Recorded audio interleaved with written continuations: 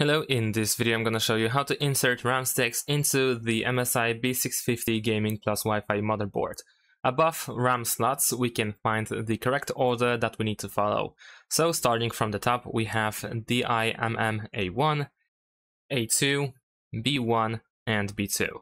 Now let's insert the first stick. Line up the RAM stick with the slot and make sure that the notch of the RAM stick matches that of the slot.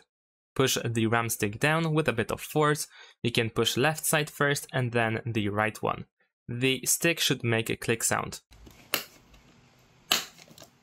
Remember to follow the order if you use two sticks. The first one goes to A2, the second RAM stick goes to B2, and if you use 3 RAM sticks, the third stick should go to B1, so the third slot when counting from the top. And that's it. Thanks for watching, leave a like and subscribe to my channel and see you in my next videos. Bye!